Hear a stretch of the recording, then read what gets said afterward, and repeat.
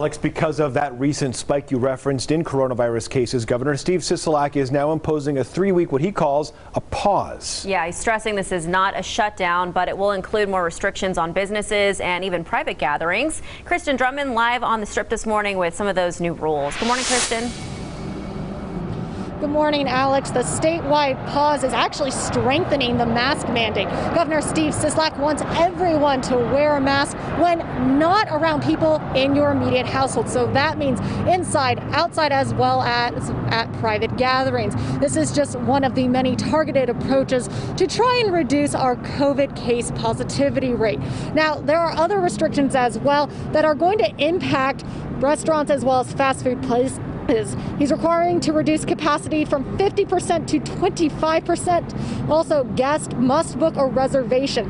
That includes places in casinos. No walk-ins are allowed and no more than 4 customers at a table.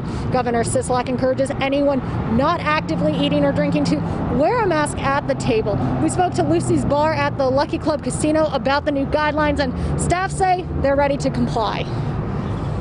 I'm really good with it. I want this to go away, and I know it's not going to, but if we cut down again, maybe we can get a handle on this. As far as enforcement goes, Governor Sisolak seems to be leaving it up to local jurisdictions.